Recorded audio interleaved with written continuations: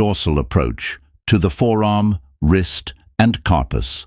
A video explaining the surgical approach. This video has been produced from a book source.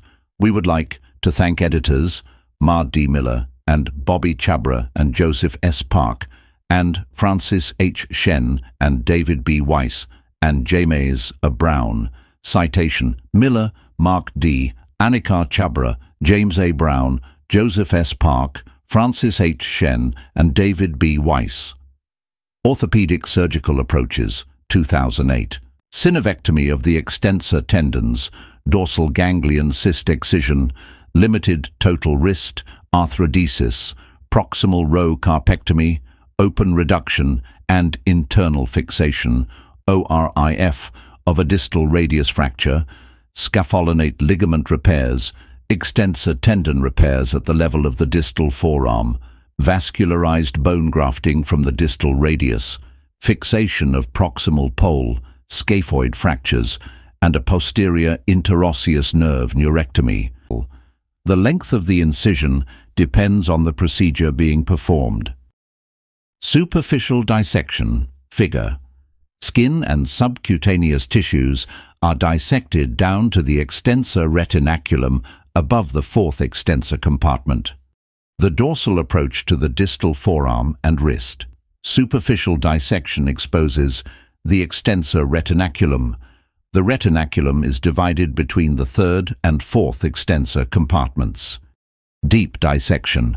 Incise the extensor retinaculum between the third and fourth compartments. See figure. Transpose the EPL and dissect under the extensor compartments, but above the joint capsule. The posterior interosseous nerve, terminal branch, is in the floor of the fourth extensor compartment. A posterior interosseous nerve neurectomy can be performed at this point if indicated. Retract the third and fourth extensor compartments to expose the dorsal extrinsic wrist ligaments and joint capsule. See figure. Incise the dorsal capsule over the distal radius and extend the incision distally to expose the distal radius, radiocarpal joint, and carpal bones. See figures. Dorsal intercarpal ligament sparing approach.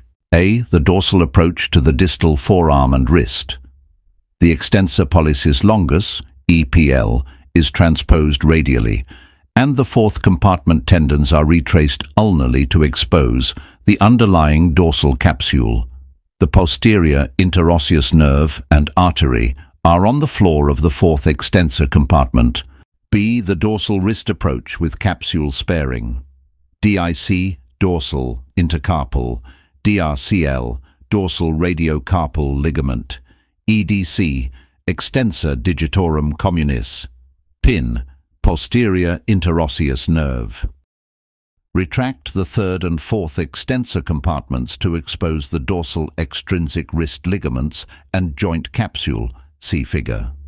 Incise the dorsal capsule over the distal radius and extend the incision distally to expose the distal radius, radiocarpal joint, and carpal bones. See figures. Dorsal intercarpal ligament sparing approach. Hazards: superficial cutaneous nerve branches, superficial sensory radial nerve, dorsal ulnar cutaneous nerve. Dorsal veins should be preserved if possible. When dividing the capsule, do not violate the interosseous scapholinate ligament. Proximal extension. Extension of the approach can be performed proximally in a subperiosteal manner along the radial shaft. Proximal exposure should be limited to the level of the outcropper muscles and the musculotendinous junction of the extensor muscles. Distal extension over the metacarpal shafts can be performed in a subperiosteal manner. Thanks for watching. Orthopedics Trauma in YouTube.